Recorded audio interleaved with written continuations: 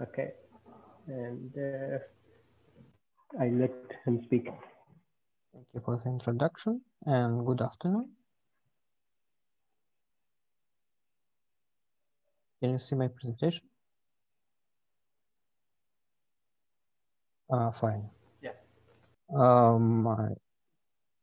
Today's talk about quantum thermal transport in the short-sound regime of the Sachdev-Ye-Kitaev model. This work was done together with Mikhail Kitaev. Yes, I want to encourage everyone to ask questions if you feel that it's appropriate time in the middle of the talk. It's totally okay, and I think we'll have enough time. First of all, even condensed matter theorists, not to mention the higher project community, would ask a question: what is such a Kitaev model, and what is short-sound regime in this model, and then only it makes sense to talk about quantum thermal-electric transport. So I quickly introduce the Sachdev-Ye-Kitaev model and try to do it as accessible as possible, but still again feel free to ask any questions. This model actually appeared initially in nuclear physics in 1970s, but it reappeared in condensed matter community in 1993 with paper of Sachdev and Ye.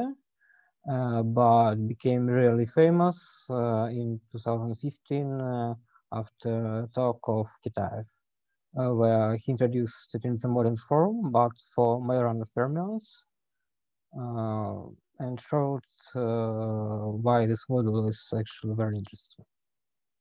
Here I wrote it in the modern form for charged fermions, and for now I forget about chemical potential and talk in general about the properties of this model. It's we have n fermions with random all interactions, and the interaction constants are random, but they have certain symmetries. But what's important, in average, this interaction is zero, but the variance of the interaction is non-zero, so the interaction is Gaussian.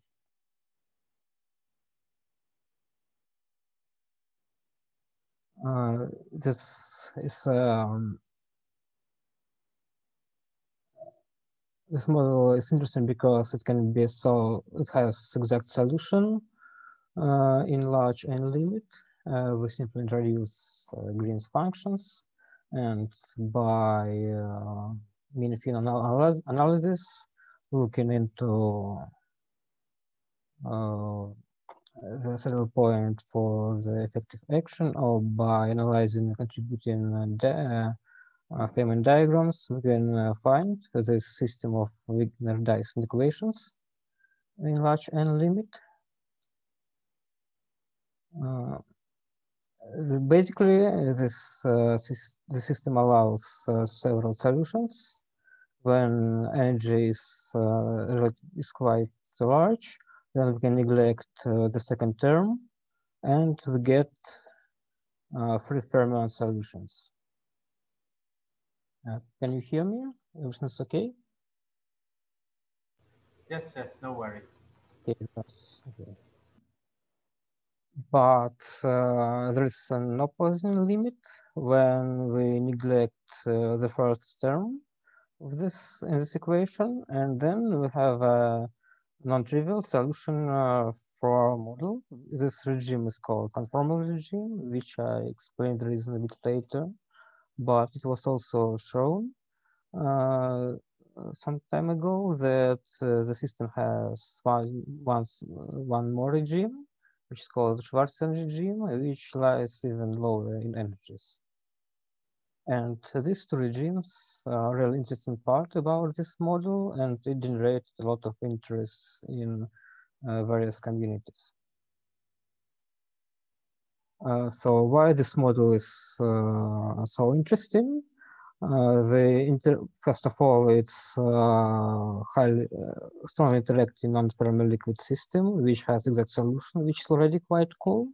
But as Kitaev showed in his talk, This model actually is a simple, well, has simple holographic duality to a black hole in ADS anti-de Sitter two-dimensional space. And that's why the community exploded, because I think before it, the easiest holograph, at least best known holography model was supersymmetric Young-Mills, which is extremely intimidating. I would need the whole page to write its Lagrangian, while in contrast here you have very nicely looking Hamiltonian, and you reproduce basically a lot of properties which you expect from black holes. So you have a toy model to study holography and even quantum gravity, as we see later. But also it was discovered soon afterwards that this model is extremely important for quantum chaos studies, as well as for understanding physics of strange metals. And even those different intercrossing between these regions were known before, or at least they were suspected, it turned out that this VK model actually sits in the middle of everything. So this model has something to offer to many, well, not everyone, but many communities in condensed matter and high energy physics. Let's start with conformal regime.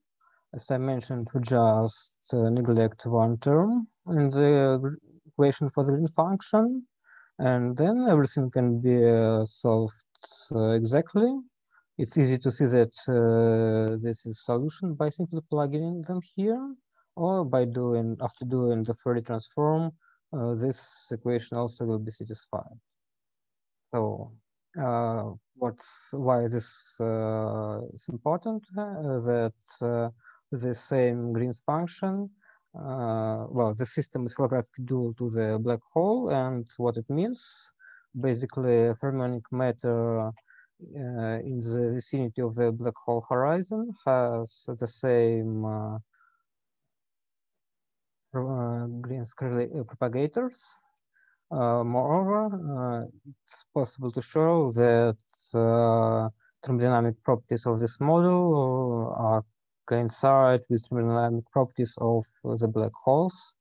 The most known example is that zero temperature entropy for this model is the Bekenstein-Hawking entropy of the ADS black hole.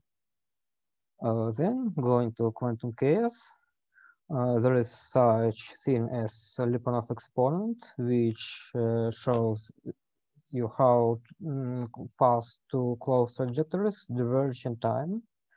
And unlike classical physics, it was shown for any quantum many-body systems in thermal state that this exponent cannot exceed the bound of kBt over h. And for all, well, for almost all systems, this exponent is lower than this bound, with the exception of two known systems. One of them is black holes, and the other is the SYK model. Plus, there is a lot of activity in this now concerning higher dimensional generalization of the SYK model.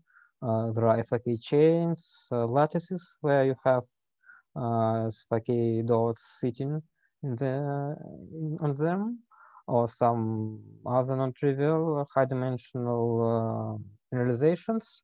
And for now, it's the best toy model for strange metals that we probably have.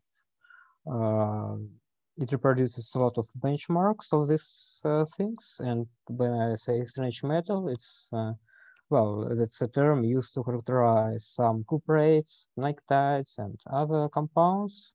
What's common in them that they have linear resistivity, very peculiar compared to normal metals, thermal diffusivity, and other things.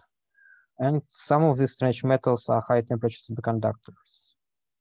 So another, well, we can capture all these properties with some SYK generalizations.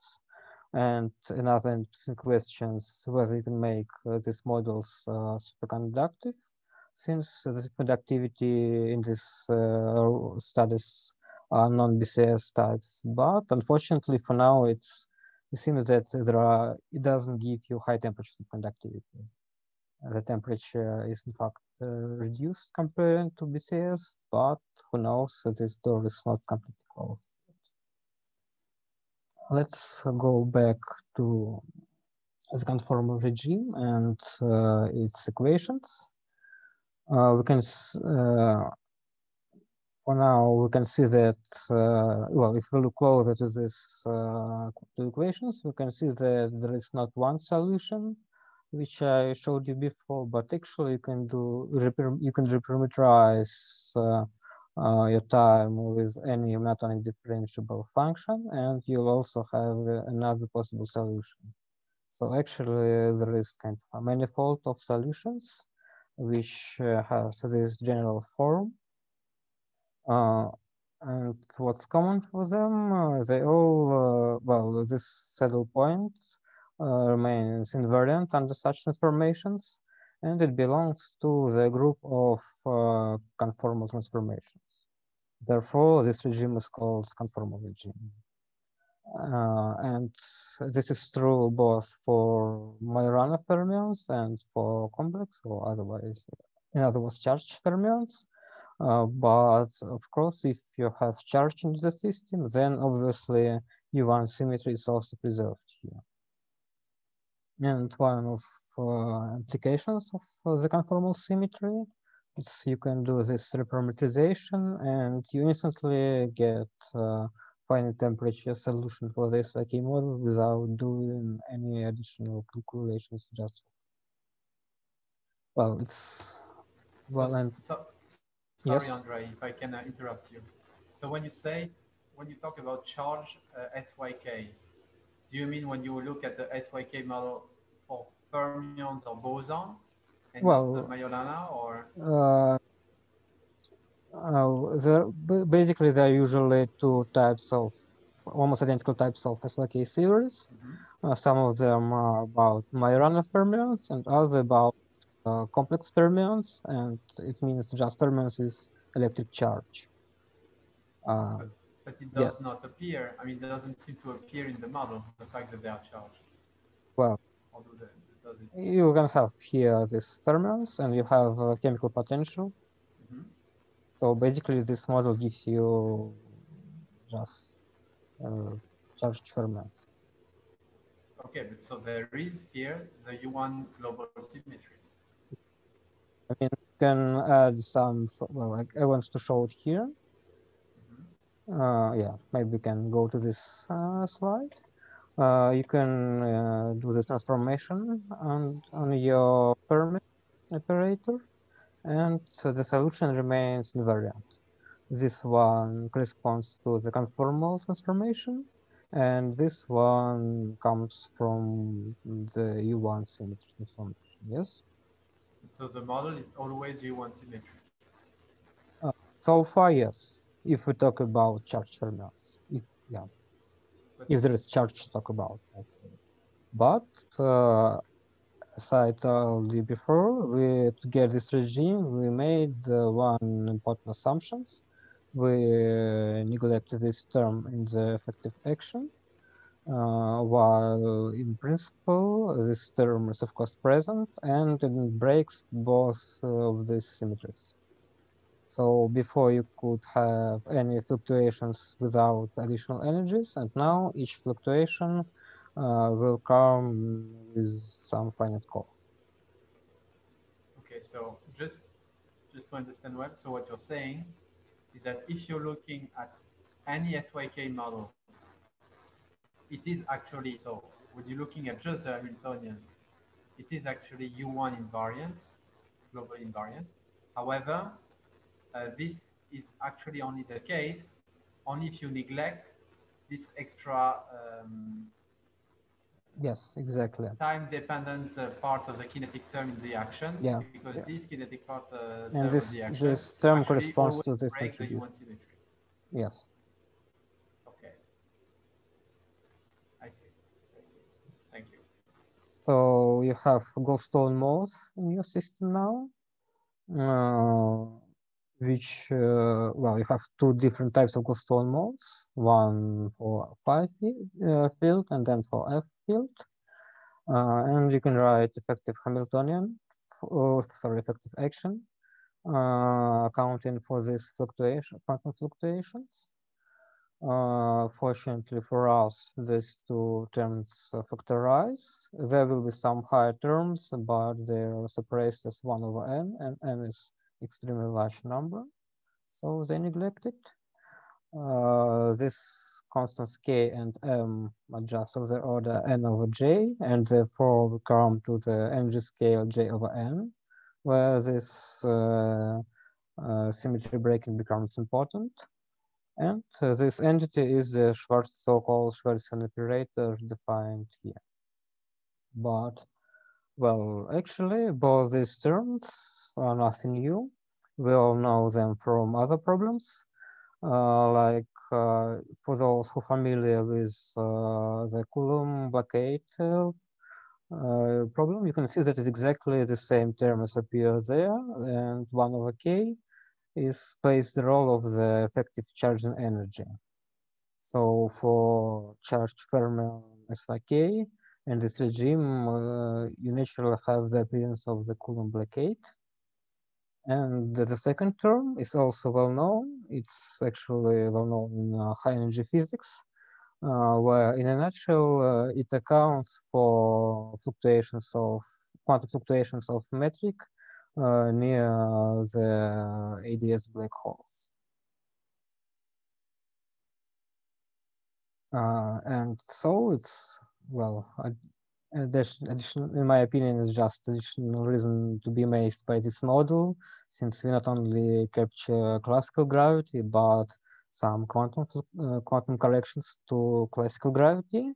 And for instance, this whole discovery started a lot of investigation of wormholes by means of the coupled SVK dots in this regime.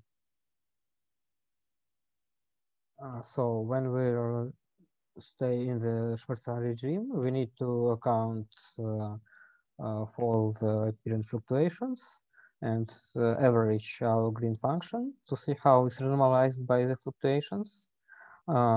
It's easy to show that the answer factorizes. So there is one term which comes from average over 5 fluctuations and 1 over after we integrate over f field. In principle, there will be some other kinds of other type of fluctuations which are also allowed, of course.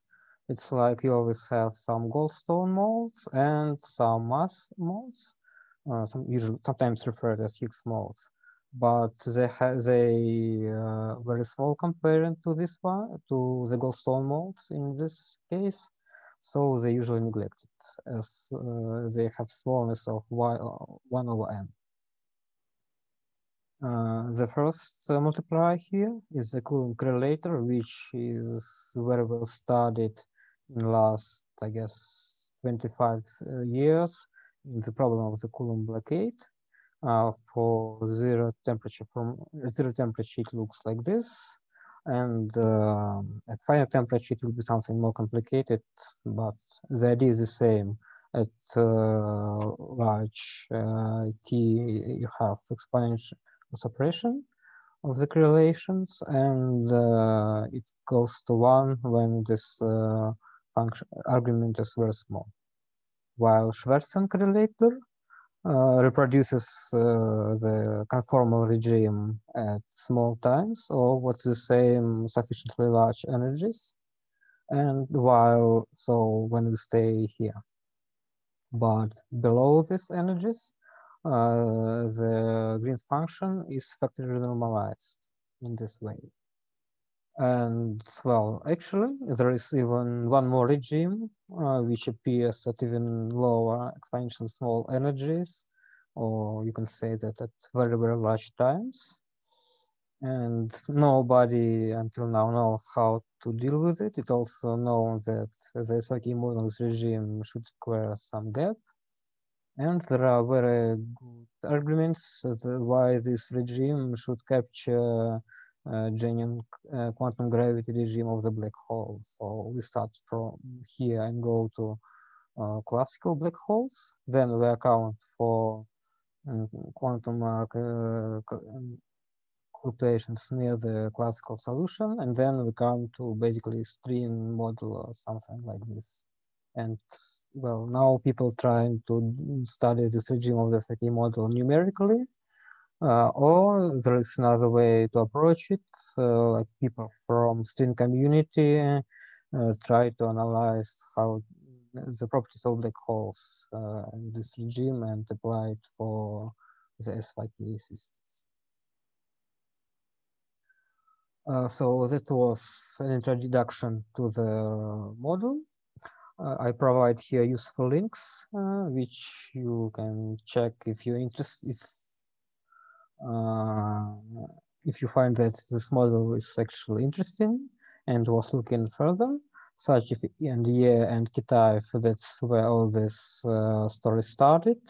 And fun fact, Kitaev never published this results as paper. It was presented only during a talk in Kavli and exists as a video recording from this talk.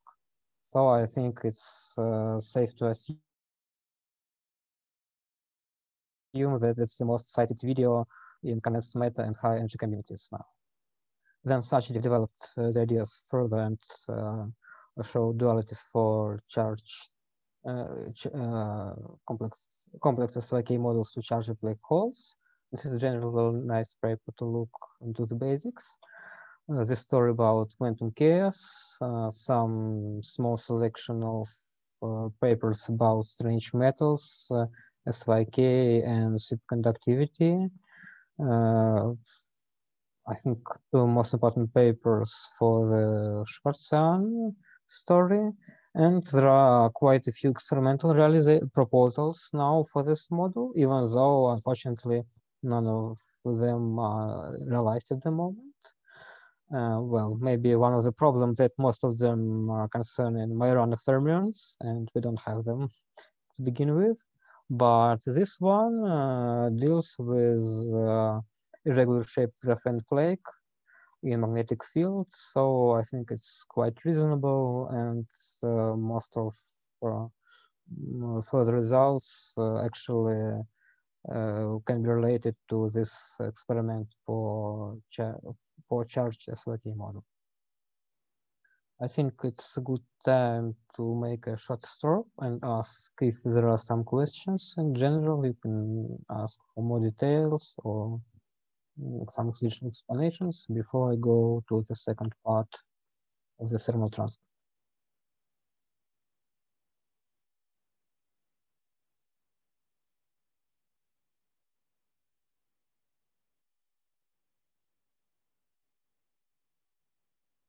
Okay, then I move further. I introduce the system. We have SYK quantum dot realized by charged fermions. It has some linear size, therefore it has finite charging energy. It has spectral asymmetry, which related to the chemical potential of the model. There are two leads with applied voltage bars, and the leads have temperature gradient. The leads, well, the coupling of leads to the dots executed by means of random tunneling, and okay, going to more strict formulation of the problem, we have this Hamiltonian with the SYK dot. We have a term corresponding to charging energy of the dot. You can think about it as diagonal matrix elements of fermion interactions, density type, and non-diagonal terms. Then there are three fermions inside the leads, and the coupling between the fermions inside the dot and inside the leads. Since we have well, by means how we realize the model, it's very easy to assume that since coupling constants for the SVK interaction are random, the tunneling also will be random, and it also is Gaussian, so average of lambda is 0, while variance is finite. And due to this zero average, there will be no direct tunneling in the system, but there will be indirect tunneling processes, namely elastic tunneling and inelastic tunneling. And we also assume that we stay in the weak tunneling limit, because if the tunneling characterized by large enough coupling, then the whole saddle point for the SVK model will be shifted, and it will be very painful to fix this shift. I think, well, it can be done numerically, but the analytical beauty of the model will be spoiled a bit. The charging energy, as we discussed further, always is present for this charge SVK system, but we have also explicitly have term with charging energy. So the total charging energy is given by the sum of these two contributions. Sorry, one precision, Yep. Andrei. When you take the average over the lambda I, is it the average over the realization or only the average over the sites? You can have, well, lambda I can be anything with any sign and any absolute value. But when you take sum over lambda and average it, then you give 0. Basically, it means that lambda is also Gaussian random value. So sorry. So do you mean that when the average, you sum over the I and then divide by the number of sites, or do you average over the realization? I'd say it's rather realization. Over the realization, okay. Thank you. Yes. I have a question. Like, if I understand the model correctly, like the couplings in the SYK model are also random. Yes. This coupling, well, inside SYK we have random interactions J. Yes. Okay. And they're Gaussian. Yes, they're Gaussian, and we also have Gaussian couplings lambda I. And okay. Thanks. Okay. So let's look into theory of thermoelectric transport. Basically, we have gradient of voltage and temperature. There will be electric current and heat current in the system. They're given by this simple formula. And these currents depend on transport coefficients, which is electric conductance, thermoelectric coefficient, and thermal conductance, which is connected to this large K. And of course, there is thermal power, which is just a ratio between these two coefficients. The currents easy to get simply using the Fermi golden rule. We have here density of states inside the lead, density of states in the dot, and difference of Fermi-Dirac distribution functions for in the lead and in the dot. Combining these two formulas, we can explicitly get all the transport coefficients, and they're expressed here in terms of the T matrix, which defines all the transport properties of the system. So in principle, what we need to do just to find the T matrix and then compute these integrals. T matrix have however, it has two principal different kind of contributions. One comes from elastic tunnelings and the other from inelastic tunnelings. There is, of course, some high order corrections, but since we're in the weak tunneling limit, they can be neglected. So usually this term defines all the transport, but as we see later, in some cases it's completely suppressed, and then the elastic term defines our transport properties in the system. The correlation functions here are correspondingly 2-point and 4-point SVK correlators. They all factorize in the same speed as I showed above into Coulomb part and SVK part. And the same happens for the 4-point function. When we have 4-point Coulomb correlator, which takes every quantum mechanical average over phase fluctuations, and 4-point function for the SVK fermions. So here we have electric conductance, which is the sum of elastic and inelastic processes. All of them are shown here. If the temperature is much higher than the energy of the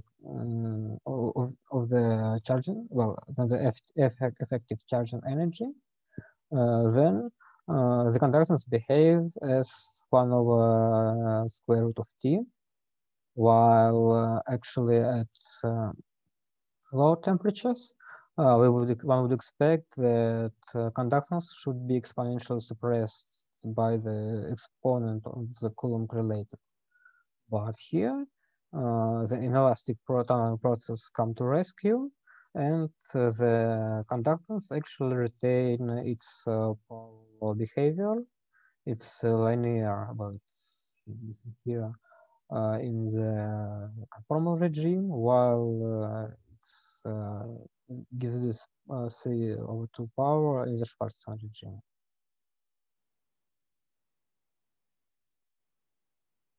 And now we can consider thermal power, also known as the big coefficient. It's for large enough temperatures, thermal power of the SVK model is constant, and it's 4 pi over 3 times spectral symmetry parameter. Basically, how far your system from particle Hall symmetry point, because thermal power as well as thermoelectric coefficient directly proportional to this parameter. So give 0 if you stay in the particle Hall symmetric point.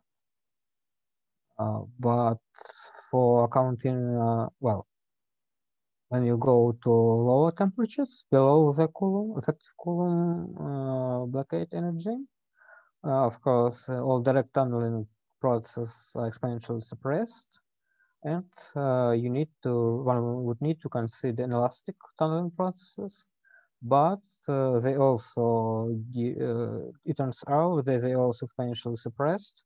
So both of the processes have this exponential suppression, and it turns out that elastic processes still dominate a bit over the inelastic ones. So we have this exponent with some prefactors in both regimes below the energy of the Coulomb blockade. It's also very straightforward to get Peltier coefficient, since we know thermal power now. What's the implication of the result? Basically, we have a selective Coulomb blockade where some transport coefficients are not suppressed and remain final, while the other ones, namely non-diagonal ones, extremely suppressed.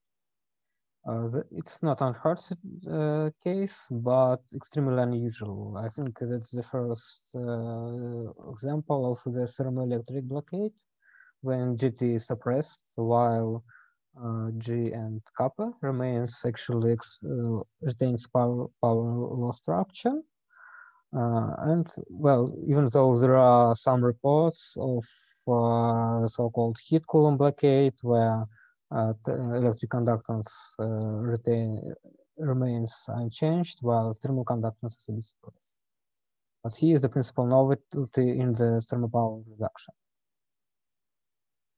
Thermal conductance in this situation can be approximated as Tj, simply because normal has another term proportional to square root of thermal power, which is extremely small in this case.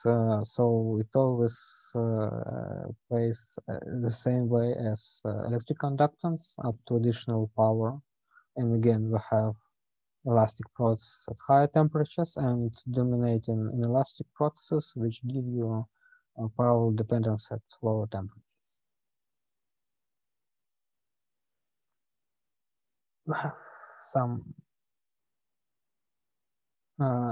we now can discuss some applications of these results. For example, there is a so-called Kelvin formula, which puts connection between thermal power and entropy. Basically, it says that thermal power is entropy per particle.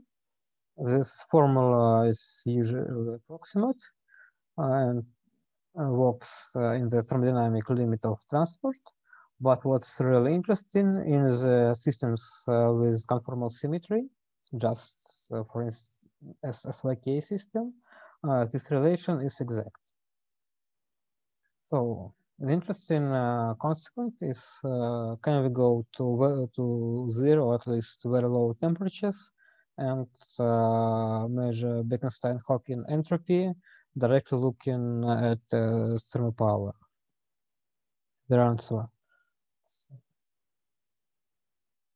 The answer is no, because even though this relation remains correct at higher temperatures, when we go in the region below EC, so the region of Coulomb blockade, this relation is broken and entropy remains finite. What's interesting, without Coulomb blockade, this relation would be true even in the Schwarzschild regime, where the conformal symmetry is broken. But due to the Coulomb blockade, the thermal power goes to zero, while entropy remains finite. There is a question. Yes. This from Saptarshi. So, is there any physical meaning of constant difference at high temperature? Physical meaning of what? Is there any physical meaning of constant difference at high temperature? You mean thermal power or what? Maybe you can unmute the person. It's from Saptarshi, and I don't know. Yes, I will give Saptarshi the right to talk, so maybe you can talk directly. Yes, please explicitate your question. Hello. Yes, hello. Yeah, it is regarding the thermal power at a high temperature. It seems there is a constant difference. Okay, you're interested in why it's constant, yes? Constant in temperature. I mean, it goes asymptotically to this constant value. Yes, and both converge to separate values. They don't converge to a same value. Could you repeat your second question? Both the plots, they are converging to a different values, but not converging them together to some asymptotic values, like 0 or something. Well, for different, yes. Basically, there are several arguments for condensed matter theory, we just have, well, thermal power is just entropy per particle, and in this SYK system, it remains kind of the same. It's the large temperatures limit. Basically, you should maybe remember that the system has conformal symmetry, so the ratio, the Kelvin formula works here perfectly well, and it captures the fact that that constant thermal power corresponds to constant Bekenstein-Hawking entropy of the black hole. I'm not sure whether it answers your question, but Okay, yeah, I think it can be very very rigorously shown for just SYK charge SYK that thermal power is 4 pi over 3, and it's connected to the entropy of both the SYK system and of the holographic dual system. And of course, it has some correction, which behaves like this, but asymptotically, it approaches finite value. It means that the ratio of these two coefficients will be constant at very large temperatures. So there is always some conversion between heat and electric current, let's say. Yes. thank you. Yes. So, Andrei, Yes. I have so in the same line, I have this. Just want to confirm that what you say is in the previous plot, your result would go to the dotted value as you keep on increasing t. I mean, at this point, it Yeah. seems that the result is different from, and it kind of looks like really constant. Yeah, well, it approaches here slowly, but also, well, there is also, let's say, some numerical artifacts in play, because we can see the finite values of n and some not too small values of lambda, just to capture Schwarzschild physics. In principle, when you above certain temperatures, there is all non-elastic contributions are completely expressed, completely small. But here you will have some small interplay still between two contributions, simply due to these parameters. Okay, just one more Yes, doubt. small comments. What does it? How do, I mean, what does it mean that as you see that your epsilon value is lower, you're more closer to asymptotic value? Does it mean something? No, I think I can just put it here and check maybe.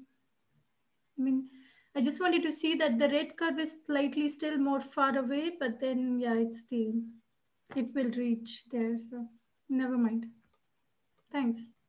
Yeah, well, it just well, for us S is proportional to spatial asymmetry, and for red line it should be it's twice larger than the blue one.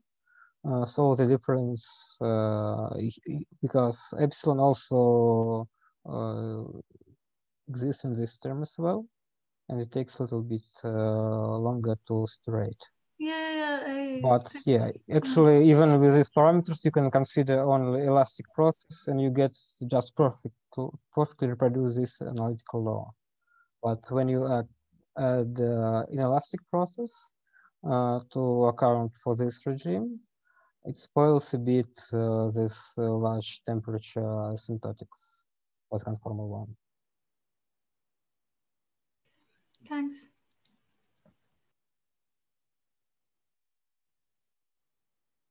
Yeah, and another interesting fact is that to look what happens to the Wiedemann-Franz law. This law is satisfied in all metals and some semi-metals. You have basically it says that the ratio between heat conductance and electric conductance is proportional to temperature and a constant number, which is known as Lorentz number, is pi square over 3. Sometimes, well, in some systems, this law can be broken. And in SYK, if we neglect the Coulomb blockade effect, the whole structure of the Wiedemann-Franz law remains the same, but the ratio will be slightly different. It's now pi square over 5. And if we introduce the Coulomb blockade effect, then the law will be completely broken, but we still can define the Lorentz ratio as a zero temperature limit of this relation. And it will give you pi square over 2 exactly in conformal regime and almost pi square over 2 in the Schwarzschild regime. Yeah, and here are some additional links. That's our paper. Some results, well, of course, this work based on previous results in quantum transport. That's charge conductivity in the conformal regime. That's charge conductivity in the Schwarzschild regime with accounts for inelastic plots for this or charge conductivity. The address of elastic process in thermopower or the thermopower, mainly in a conformal regime with some discussion about the Schwarzschild, and additional paper which I want to highlight about the Coulomb correlator and how to evaluate it, because it was a long story for more than a decade when different groups were getting different results, and this paper kind of settled the whole story about the exponential suppression and the right numbers in the exponent.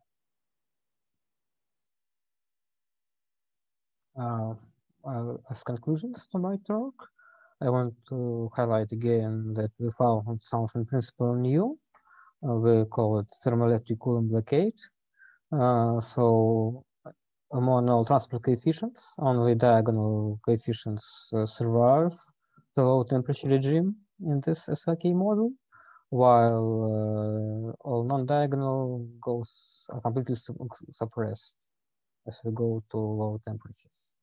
And it happens due to crucial role of inelastic tunneling, which save diagonal coefficients, but cannot do it for non-diagonal coefficients simply because the 4-point Coulomb correlator for diagonal ones,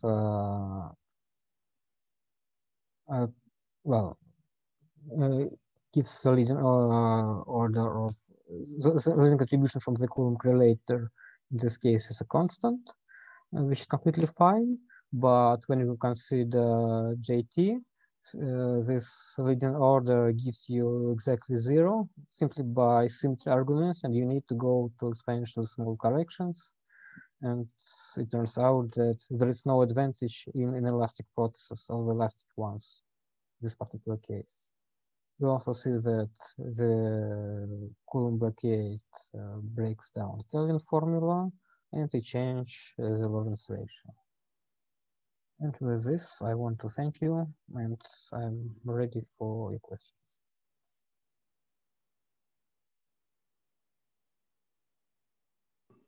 Thank you for the talk. So are there any questions? I mean, there was a lot of questions already. So are there any questions?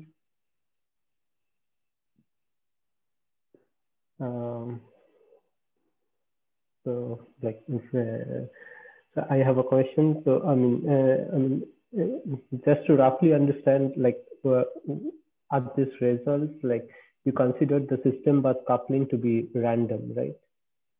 Yes, random Gaussian, and you can do this average of them.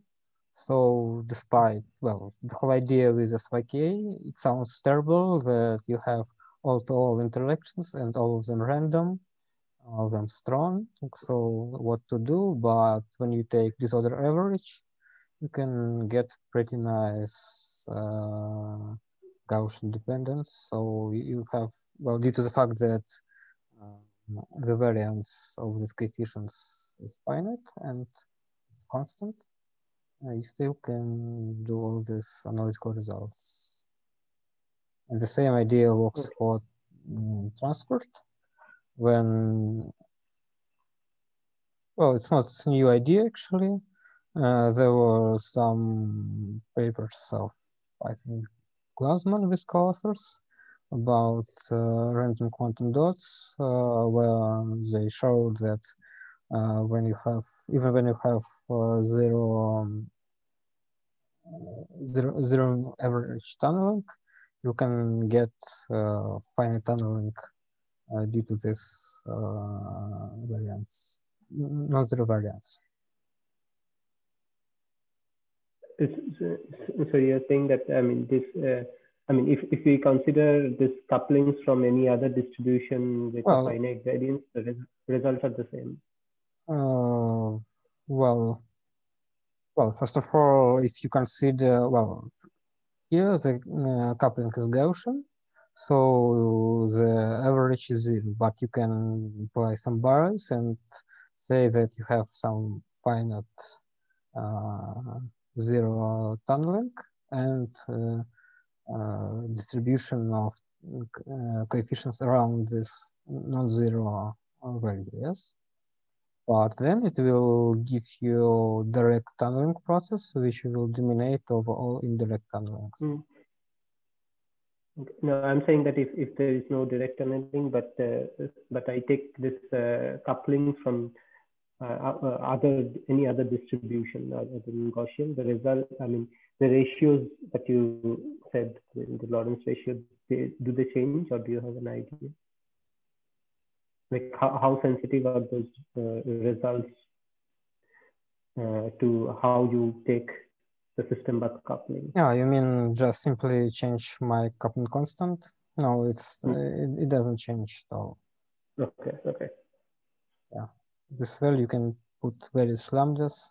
It doesn't matter because basically you can say approximately the, well, at least for the sake of simplicity, let's say that kappa is proportional to lambda square or lambda in power of 4, and j is proportional to lambda square, and they just cancel each other. Okay. And another question, like I did not understand, like if when you have, you're connecting the system to two bars, and then you're always working on the small temperature gradient limit, right? You mean, okay, I have my system and some temperature difference, yes? You have what? Yeah, I have my quantum dot, and I have leads with some temperature difference. So there is heat current, and it also generates electric current. And your question is? And the dt is you're always working on the limit where the delta t is small. Well, I'm working in linear response theory. What you do here, you basically you put this difference to zero and look. Okay, thanks.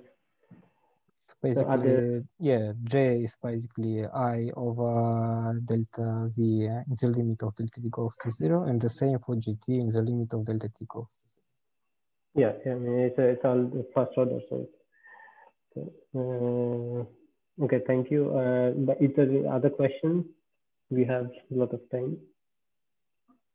5 minutes more. So since I have no idea about these systems, I'm just trying to understand that the figure that you show, your small epsilon is related to some asymmetric spectral asymmetry.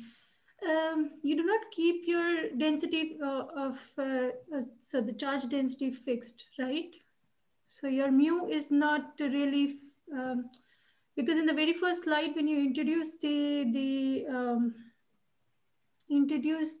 Hamiltonian, you said we forget about this mu, but that's just because it's a diagonal term, or you keep your density fixed? No, well, we forgot it simply simplicity to describe the whole idea of this SYK, what's going on there.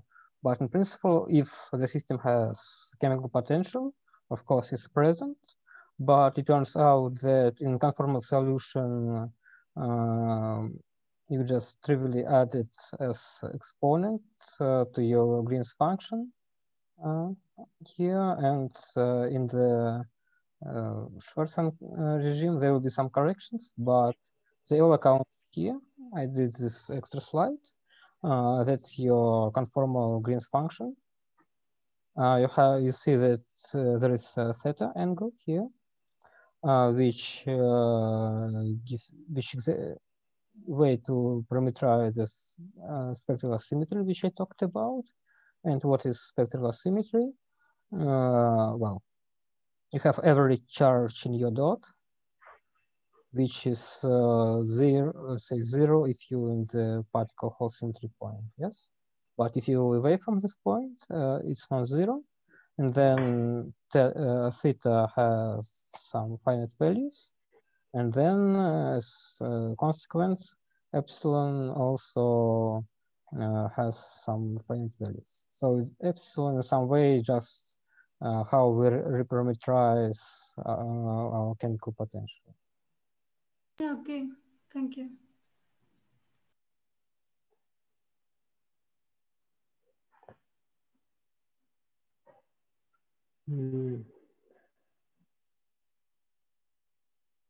Okay, are there any other questions?